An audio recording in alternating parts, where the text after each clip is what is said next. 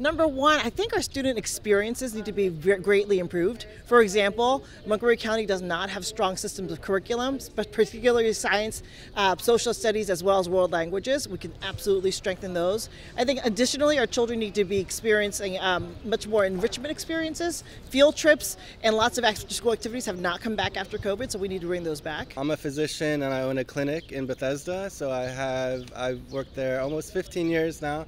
So I have a lot of experience in healthcare and business, and I want to just make some improvements for the district and the county in those areas specifically. I'm one of the circuit court judges that are on the ballot, one of the top 4 that have been vetted, background checked, had 13 interviews with associations and then with a commission and then ultimately the governor's office.